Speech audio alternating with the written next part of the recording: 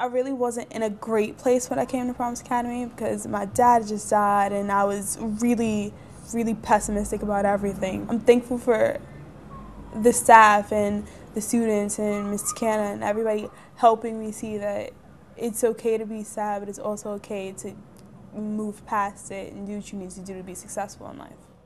Thank you. Thank you. Thank you.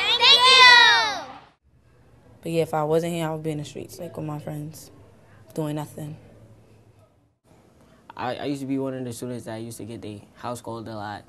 But like since I came here, they like I was exposed to different activities like to keep me involved. And so I'm thankful that they have this program so that she can, I'm gonna cry, she can develop into an intelligent young lady.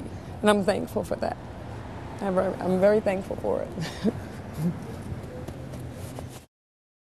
Thank you. Thank you. Thank you. I know from 8 o'clock in the morning to 6 o'clock in the evening, I know where my son is at, and I know that he's safe, and I know that he's getting a good education. So I'd like to say thank you. Thank you, HCC, for helping me with everything in my life. Thank you. Thank you.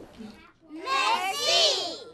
Thank you for not giving up on me when I gave up on myself. I owe you guys a lot for that. It's a lot of things that I'm thankful for, but mostly for helping me save my children. Simple as that. I want to say thank you to all of you all who have supported our work over the years and wish you the happiest of holidays.